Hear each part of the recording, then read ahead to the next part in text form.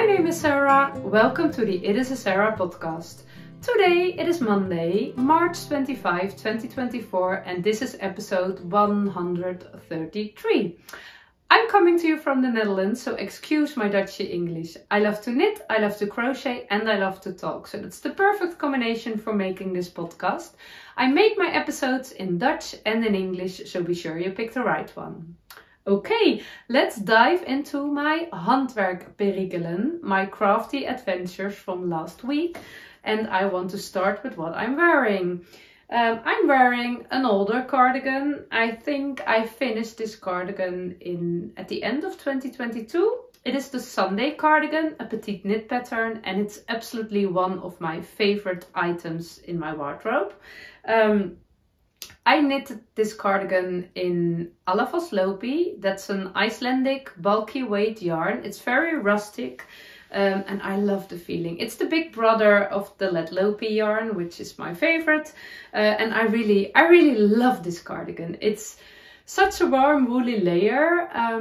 The pattern is actually meant to be for a shorter cardigan, and I did knit my cardigan shorter than it is right now, but when I started wearing it, I was so it was so nice to cover me up in a warm woolly layer that I quite soon thought, I need more of this warm woolly layer. I also want this part covered up in warm rustic wool. So I ripped out the ribbing and added quite some centimeters, and now it's a long cardigan and I'm very happy with it. I always wear it open fronted. I have no buttons or buttonholes and it's just perfect. I really want to make another one maybe next winter in a darker color because yeah, I just love it. Did I say I love it? Okay, so this week I have two finished objects, two small ones. I also did receive a little gift, which is really hard jumping, and I want to share it with you. And I have something to say about my Arctic light sweater, or actually not my Arctic light sweater, but the Arctic light for my daughter. And there's also some cleaning news I want to share with you. Okay, let's dive in. I want to start with my first finished object. It's a small one, and last week I mainly knitted. I didn't have a lot of knitting time, but I mainly knitted on the blue rabbit for my little niece. And I won't deep dive into the blue rabbit process too much right now, because I really hope, no, I don't actually hope it, I must finish it before the next episode, because her birthday is already. But I want to share the hat for a tiny moment because it's so cute. I must confess that I never could have believed that I would enjoy knitting a blue rabbit so much, that a blue rabbit would be so hard jumping to me. I thought I was a person that don't like knitting stuffies, and I don't like blue. So knitting a blue rabbit was quite a thing, but it's so much fun. It's a pattern by Julie Williams and it's an amazing pattern. And I will deep dive into it when the rabbit is finished. We are not there yet. I did knit some pieces for the body, but they are under construction. But last week I was very busy, and I thought in the evening, I think it was Thursday evening, I thought, oh, I want to knit on my rabbit, but I have quite an administration in my knitting book to be sure I don't forget any rows and to count the correct numbers and whatever. And it was not the moment for that. We were with all the family and watching television. There was happening a lot of busyness around me, and I couldn't concentrate on that pattern. It's not complicated, but there's happening a lot in the pattern, and I had to focus on that.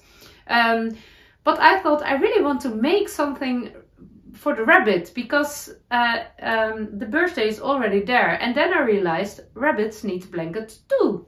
So I crocheted a little blanket, and it's really, really lovely and funny.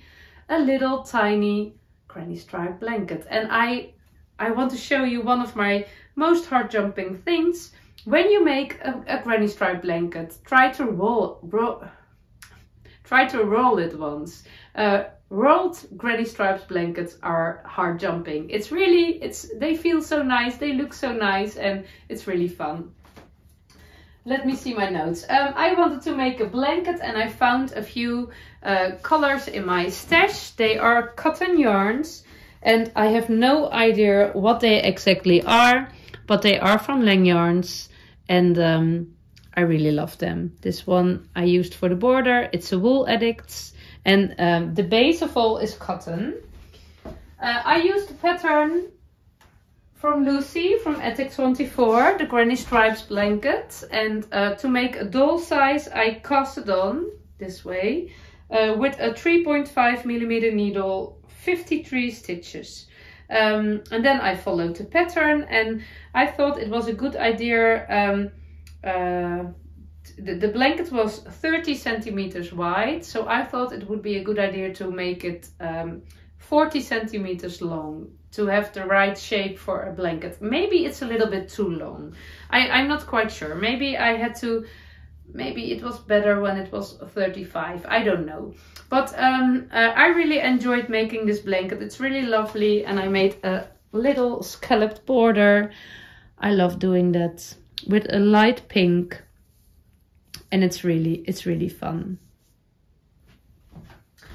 I love granny stripes so much, and little blankets, they are finished so soon. It was very nice that I just I just found some nice colors in my stash, and I could turn them into a little doll blanket, or a little rabbit blanket in this case, because I did had some doubts if I wanted to keep this yarn, because what would I do with it? But now it's really granny stripes and granny squares. They are always working out. So a little blanket. My bunny doesn't have a body or legs or arms yet, but she has a blanket.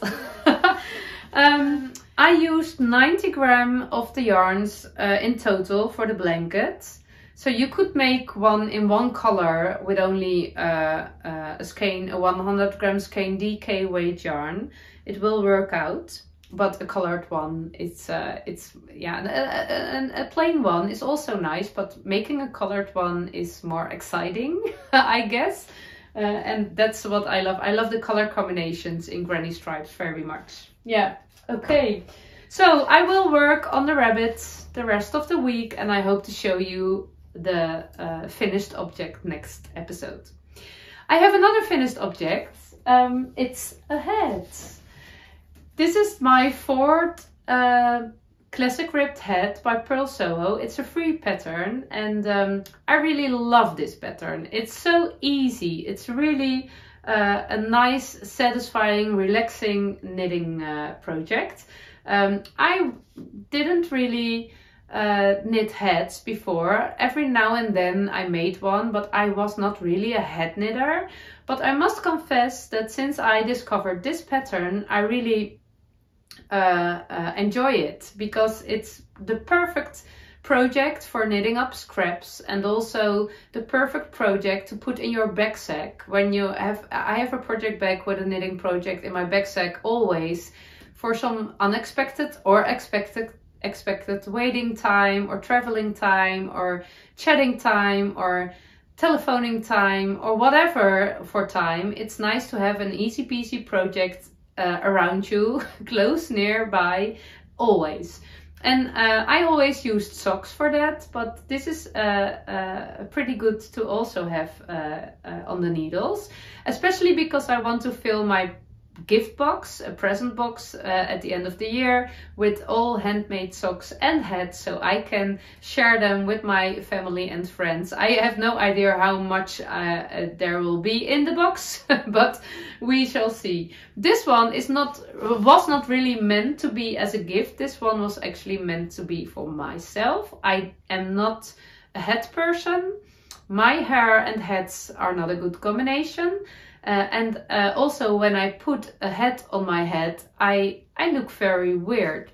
The hair, the curls are such a big part of my identity. When I discover them under, no, not discover, when I cover them under a hat, there's not much Sarah left. Probably my identity is in the hair the most. But I received a special skein in November. It was a gift for my birthday. I celebrated my birthday in Prague last year because we spent there some time because of a rugby tournament of our son, and we were there together with a lot of other people. And there was a lovely yarn shop in the street of our apartment, the Yarn Queen. And our friends visited the yarn shop too, and they bought a lovely skein for me. And that was really hard jumping. I would never have bought that skein myself because it was so colorful. But that's the fun of receiving yarn as a gift. Because I really did like knitting with it, and I also really did like do like the colors. It's quite warm and autumnally brown and orange and yellow and pink and purple, green. It's really, really lovely. It was fun to knit on the hat. The problem is it's not really. I knew I am not a hat person, but I thought when it's really cold, it can be nice to have a hat to put on my head, and maybe it does look a little bit silly, but I have warm ears then. But I don't know if that will happen. I felt very unhappy with the hat on my head. It's a very, very long tube. You cast on a specific amount of stitches. The pattern is there in all sizes, and I chose for the adult small size this time. My yarn, I forgot to share the details about my yarn.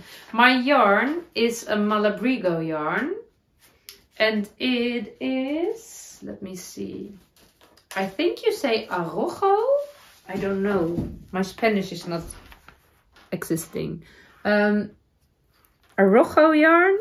It's a DK sport weight merino superwash woolly yarn. It's 100 gram, 306 meters, and it's no dye lot. It's a single lot. So I think that's a special seri. I couldn't find it on Ravelry, so I don't think it's really an existing colorway. Maybe they use it up for all the little pieces of dye they are left. I don't know exactly, but it's really lovely. And because it's a DK / sport weight yarn, I decided that I went down a needle size. I'm a very relaxed knitter, so I knitted this one on 2.5 millimeter needles.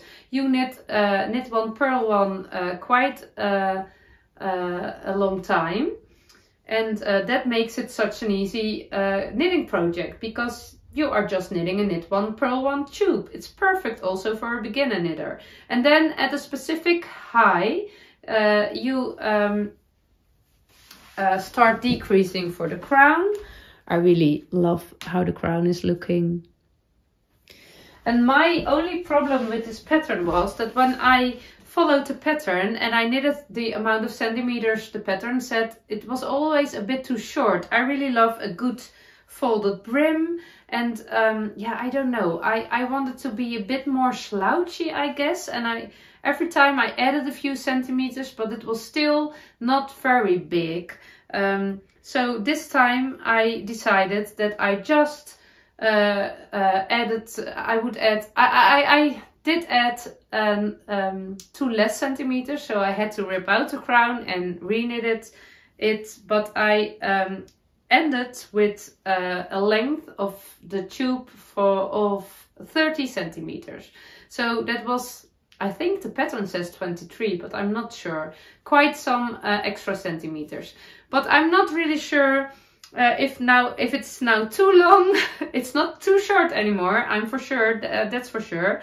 But yeah, I don't know. Maybe it's a combination of the length and my head, because when I put it on my daughter's head and on my son's head and on my husband's head, it was all looking pretty good and really nice, but only on my head it was looking a bit weird.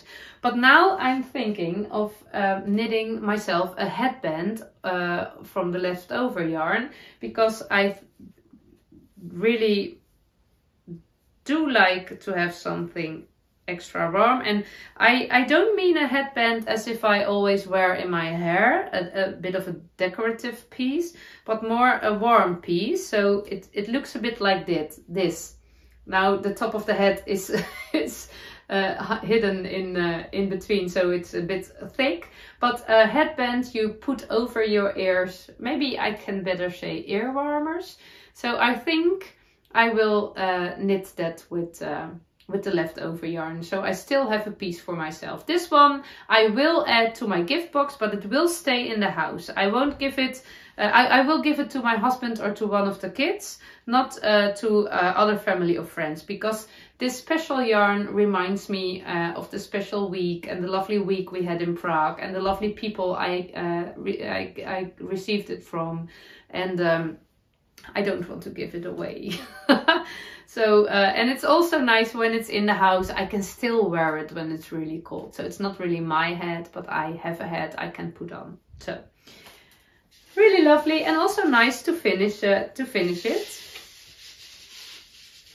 I had a long list of works in progress, and I really love finishing a project. It always gives me a heart jumping feeling. And I really feel the need to cast on all the spring projects. But before I will do that, I want to finish some works in progress. And there are still too many on my needles to cast on something new. So we have to wait. Maybe 1 week, maybe 2. This week will be Blue Rabbit week. And then maybe within 2 weeks. I don't know. Maybe somewhere in April. Okay, I also received a little gift, and I think I put it here. Yeah, it's very lovely. I know there are a lot of funny and cozy things you can add to your knitting or crochet work. Stitch markers, row counters, needle stoppers, whatever. You have them in very funny and beautiful variations. But I'm a bit boring when it comes to that. I did received a lot of beautiful stitch markers and also needle stoppers and whatever. But I don't know. I just prefer plain stitch markers on my work, and yeah, I don't really use them. But I could use some needle stoppers, and when I visited a knitting event in last year October, I found some really lovely tiny flowered white flowers with a yellow heart, and they really make me happy every time I see them on my needles. And they are very practical too, because my stitches flew off the needles quite often, and I could fix that quite easily. But it works better when you have needle stoppers. I know that now. So they were making me so happy that when I visited another knitting event in February, someone was selling the same flowers, but then pink with beige. And I bought another set. And I remember myself thinking, oh, why don't they have them in brown? I would love to have them in brown. And last week I saw on Instagram in the stories of a Dutch knitter, she did had those brown flowers, stitch needle stoppers. So I sent her a message, do you buy them? And she said, no, but I want to give them to you, because she told me she loves watching my episodes, and she would love to send them to me. And that was really heart jumping, because she really gave me some lovely and nice words, and then she sent me the needle stoppers.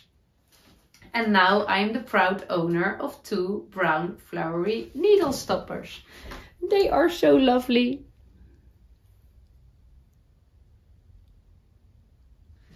absolutely heart jumping. So I'm really happy with those. So I put them on those needles. So I will cast on the ear warmers quite soon.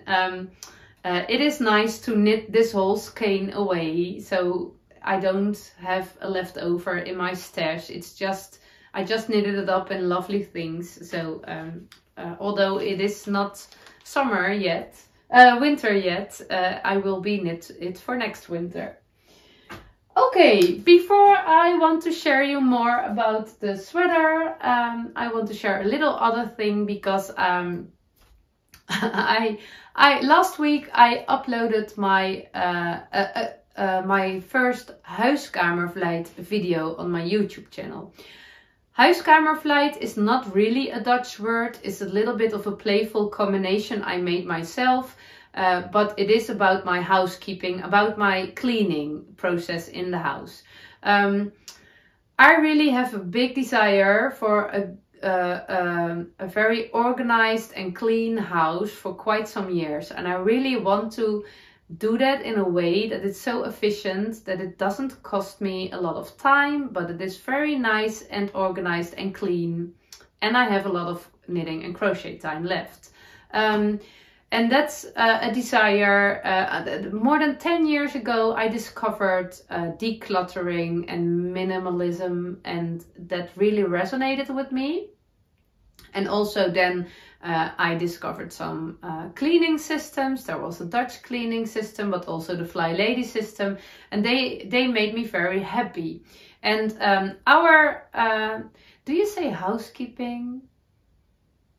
I think housekeeping. I don't know if that's the right word. In Dutch we call it huishouden.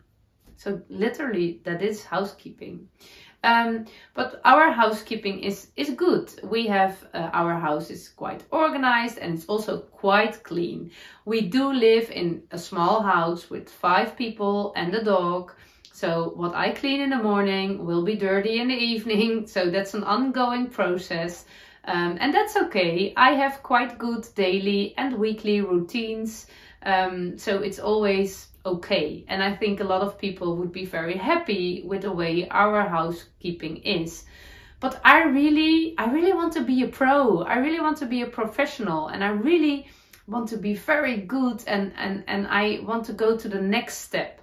But it's not really working out, and I did play with it, and the desire is still there, although I try to tell myself, it's okay this way, just do your knitting and crochet, it's okay. Don't spend too much time on your housekeeping, but I still want to do it. And I think I got a lot of inspiration out of my housekeeping. It's really my cleaning fire burning brings me a lot of joy and nice insights and a clean house. So I really want to do that. And a little voice is telling me all the time that I will make it to the next step if I will share my cleaning process. But I did try that. I have a Huiskamervlijt Instagram account. And I think about 2 years ago, I really shared my daily cleaning 50 minutes, and I made little videos, little reels, and I really love doing that. And it was good for my process because my cleaning fire was burning, and it was all flowing, and it was really nice, and my house was looking so good, and I was really happy about that.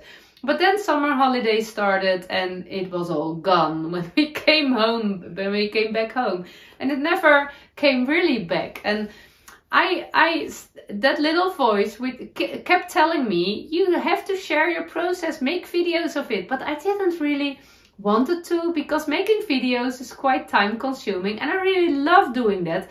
But I was okay with only doing that for my knitting and crochet. That's enough. But the voice didn't shut up. It keeps telling it me. And then, okay, I thought maybe it's meant to be. Just dive in. Let go all your resistance? I don't know if that's the good word. Let go all your thoughts why you wouldn't do it. Just do it. So I have no plan. I just will make it happen. I do know that following my heart brings me the most difficult jobs every now and then, but also the best results. So I am following my heart, and I will share my cleaning process. I don't know how, I don't know when. Maybe it will work out, maybe not. I will just let it happen. It's just a little bit of playing. So I will share it on this channel too. There's no knitting in it. You only will see my house and you will see Sarah cleaning. And if that's not your cup of tea, that's absolutely perfect. But you know, every time you see a video posted, you know Sarah's cleaning fire is burning. So it would be lovely if your cleaning fire is also burning. So feel free to give me some advice or share some thoughts about it, or maybe you have some good suggestions. I really would love to hear that. Yeah, okay. But it is hard jumping for me, so then you know why you might see such a video every now and then. Yeah. Okay, let's go back to the knitting.